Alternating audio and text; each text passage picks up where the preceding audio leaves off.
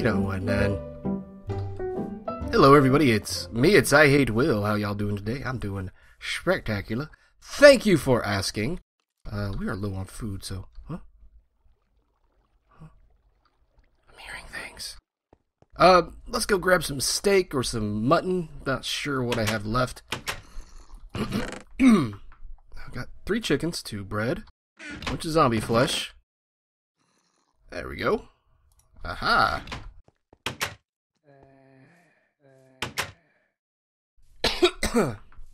Oh, excuse me. This is Funk the World. In this world, in this series, we do little world building. This is our amplified map. This is where we do amplified things. It is fresh, it is new, it is fun for me to do. The other world is the old Funk City server world that I downloaded from our server when I turn off the power on it. Now, what we are going to do today, because I'm trying to get some stuff done, we are halting construction on the road for now, because if I don't, I'm going to run out of stone. And since these are just placeholders anyway, I can kind of wait it out. And we have plenty of room there to play with... Hi. We have plenty of room there to play around with new builds on new sites. Hi. So it won't be a problem. But I was thinking, you know what? Can I say a word? Then I'm going to go over here. You're a jerk.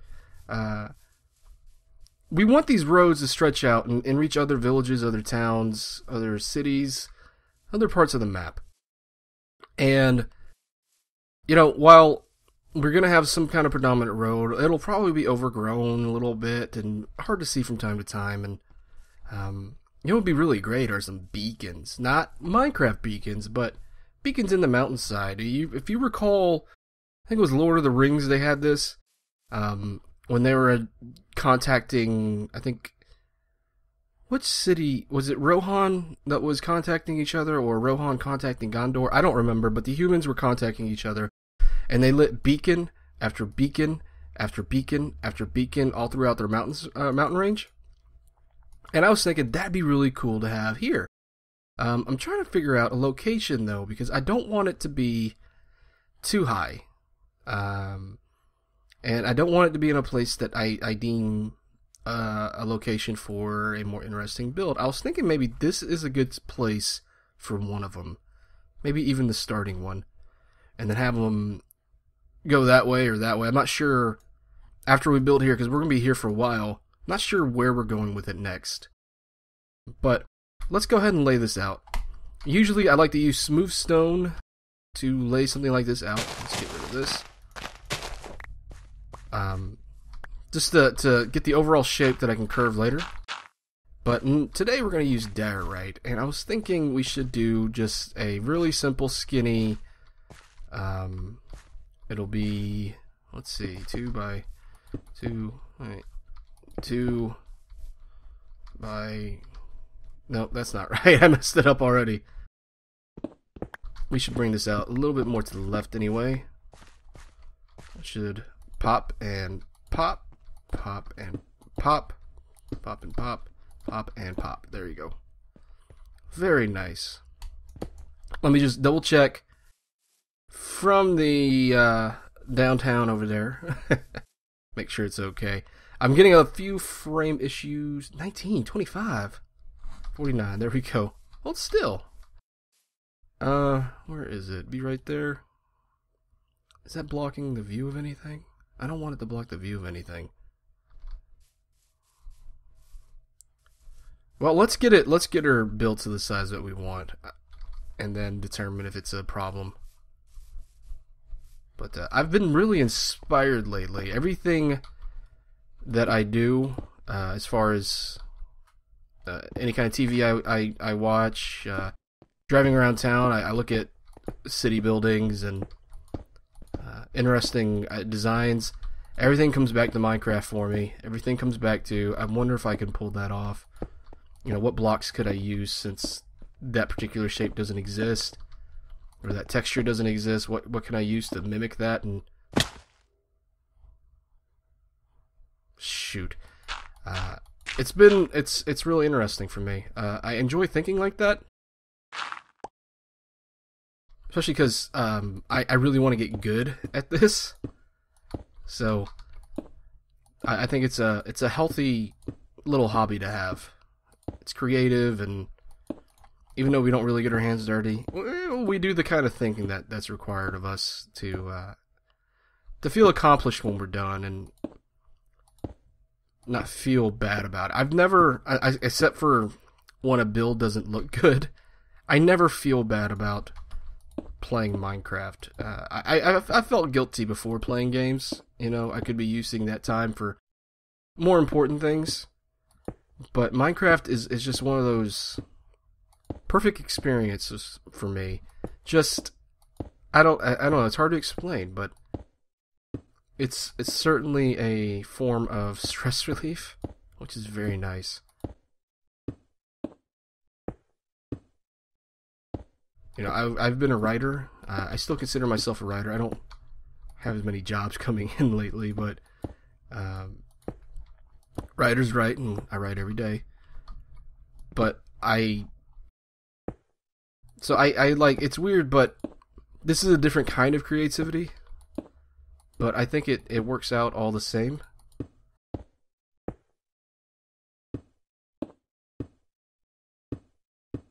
There we go.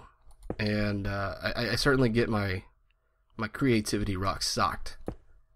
Okay, can we... I don't think I have feather falling boots. Dang it. I'm so used to Funk City and having everything.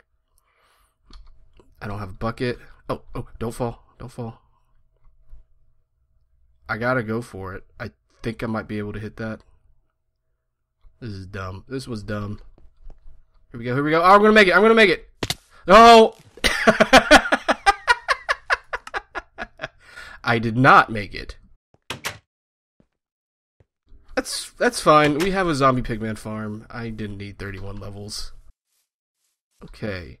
You know what? I think that's a good location. Let's see. I used 2 stacks of 64 to build that. Could I use a third?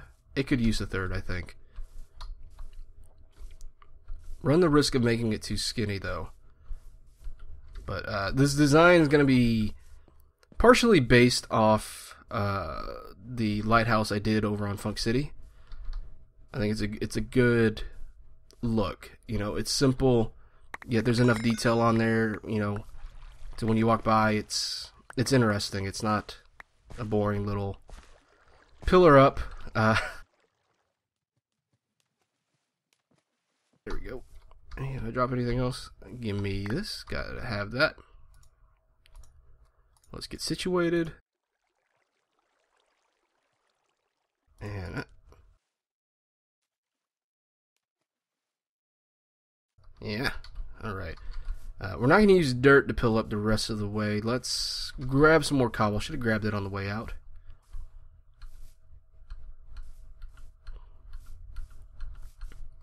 Let's go do that.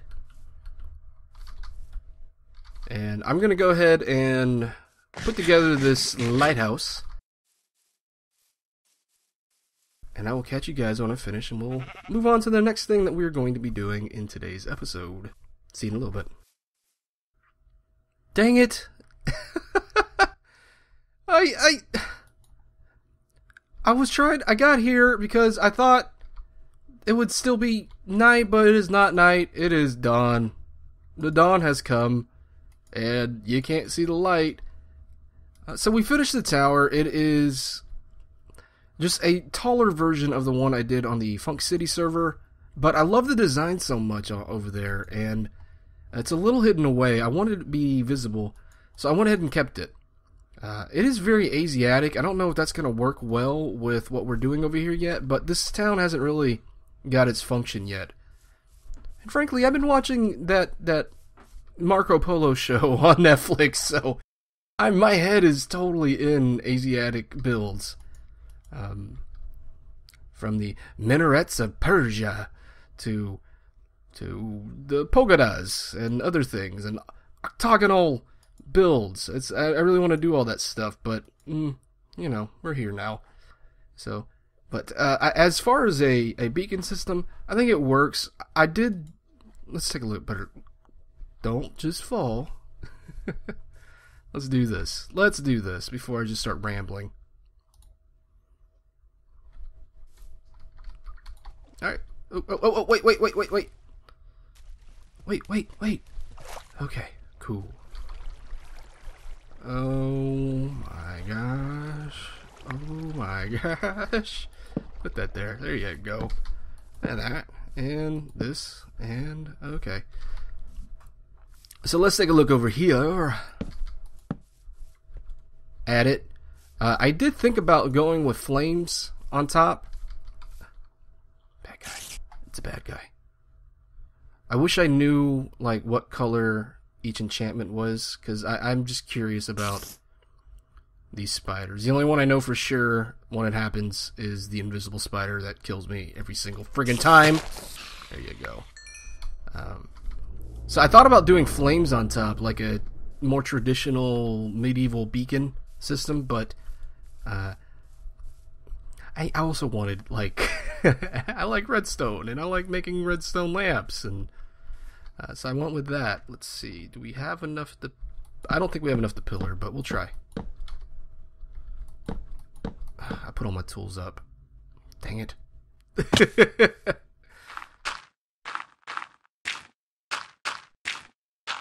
Alright, here we go. This is it. Very simple, you know. It's a real simple pattern. Cobblestone stairs, carved stone, and then stone brick stairs underneath going upside down, and that pattern is just repeated all the way down. I think our final block is another carved stone, and that's by design. It was a little bit higher. It doesn't matter. It wasn't ending on the carved stone like I wanted, and I wanted that big flat base. Big flat base for it. Above there, you can see there are some daylight sensors, and those daylight sensors are sensing sun right now, so they are pushing a sticky piston straight down. And that sticky piston's got a redstone block on top of it, or attached to it. So when the nighttime comes, these disengage, that sticky piston comes up with the redstone, and that redstone attaches to these redstone lamps, turning them on, giving us daylight sensing lights, just like your home maybe. It works really well.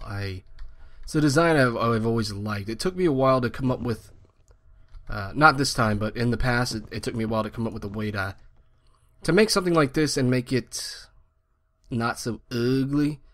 And I think I've done that. I might want to change this out later with a little bit of spruce to add some change to it, a little bit of variation to the wood color. You know, maybe it'll look like it got a little washed out. Maybe a little spruce. I've heard some people say that jungle is a good way to go with it, but I'm not totally comfortable with that. Jungle makes me very uncomfortable. So we might not go with that. Let's try to make this jump without killing ourselves. Oh, whoa, no, I made it the first time. Oh, God. I panicked after I landed. All right. I'll be right back. Cuckoo,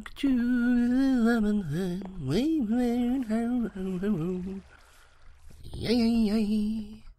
Mrs. Robinson. Oh. Cuckoo-ca-choo.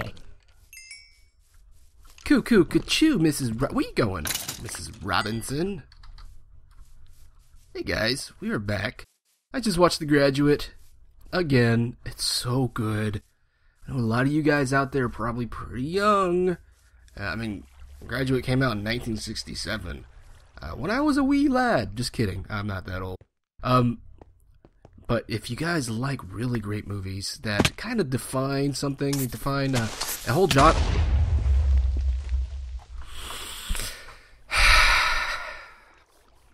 3 times.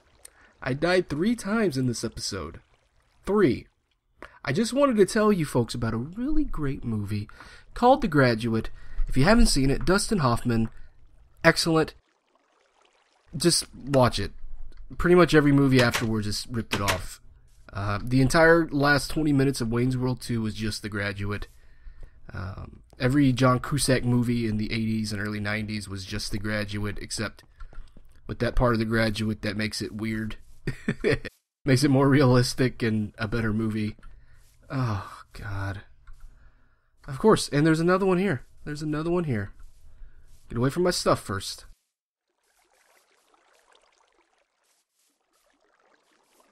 Come on. Come on. Come on. Haha, you're an idiot. Suck it. Alright, give me my stuff back. Oh, man. And so you had a bad day. Put that on. Put that on. I don't think I lost anything, which is good. Because I will scream. I will scream if I lost something. This hole looks natural. We'll leave it. Yeah, I'll fix it later. Alright, looks like I lost my pants and my helmet. Not bad, they were on their way out anyway. Yeah, they're not here. That's fine. You know what? I like being blown up. I'm happy that happened to me. Jerks. Alright, so some time has passed. My wife is not feeling very well, so I spent some of the day taking care of her. I originally planned to do this next part on camera, but it's a simple build, so I'll just go ahead and show it to you, and we'll talk about how it's put together. It's not particularly hard, but I added some hay bales over the water on this farmland, and it works. Hay bales is one of those things I don't think we use enough. I know I don't use it enough, and a lot of people don't really use them, but they really make a build look more authentic.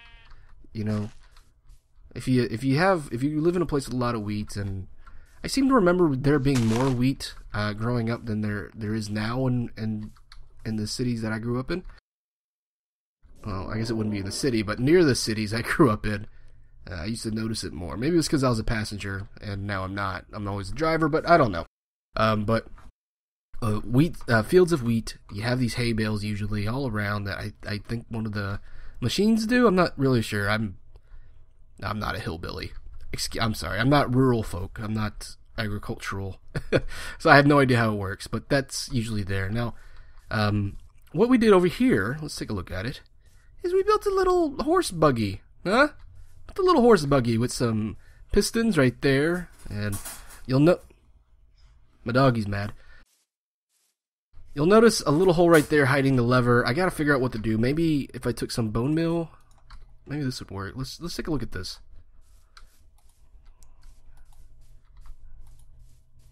Did that help? A little bit it did, I guess. I guess I can't really make it any bigger there. Alright, that's good enough. Don't want to overdo it. Especially since this is being rolled around. We'll come up with a path that leads out of here. Made out of harsh dirt. Give me 1 second. Sorry about that. My bull terrier wanted to go outside so she can bark at the bulldog, and you can probably hear her now, but we just have to ignore it and move on. I did not realize that that's what she wanted to do. What a terrible, terrible dog. So we have to come up with some kind of pathway leading out of here eventually. I'll probably use coarse dirt to do so that it makes sense that there's a buggy here. Otherwise, it's just a buggy parked in between two hills, and that's silly. Let's see, we use some, I guess this is a wheel well right here, some stairs, of course, to make up for that. Got the back end of it over here, and then, of course, the wheel well's over here again. There's a lever in there. I don't know if I said that. I got a little distracted by my dog. And up here, we got hay bales going in a few different directions. That should be more randomized than that, but I'll fix that later. And we use some railways, to act as tie downs. And then this little job right there, I don't know, just to have a different block up there. It works. I was hoping to do it all the way across on both sides, but if I do that, then these two start connecting, and that's just not going to work for me. Maybe I can stretch it out to 3, but I wanted a single wheel, or single access trailer, I think it's called. Wagon. You know, which is just 2 wheels instead of 4. just because I think it looks cooler. Eventually, what I want to do is get some horses. I haven't found any horses yet, but I haven't really explored. Place them in here. I'll probably have to turn these around, these stairs right here. I realize now they're upside down. So what the... We can go ahead and do that now. Oop. Here we go. Here we go. Let's go ahead and do it. Alright, how are we going to do this?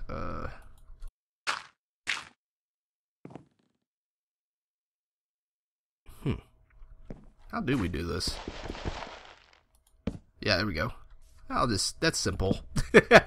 Complicating things for no reason, as usual.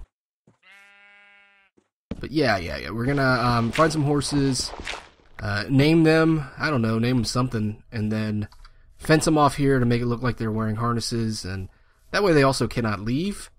It looks like it's just horses are waiting to take a little ride to where they need to go next. I think that looks really good. But I was quoting The Graduate earlier, talking about that movie. It's such a good movie. I forgot how good of a movie it was, and I was so thrilled because Steph had never seen it before. She had, it's one of those movies where so many people have either mimicked it or just ripped it off completely.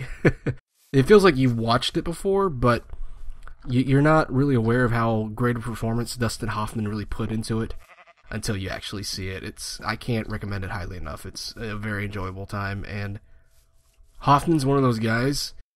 It's just fun to watch him twist. Just twist under the whims of more sophisticated minds. It's really great. I suggest watching it, but I was very thrilled that she loved it. Oh man, it feels so good when you introduce something to somebody and they genuinely like it, and they get a kick out of it. So that was great. But I think that's going to do it for today's episode. I wanted to do some more building, but like I said, I just got kind of distracted by things going on over here. But there will be another episode very soon. Hope you enjoyed. This is Will. I am signing off. Take care of yourself. And I'll see you next time.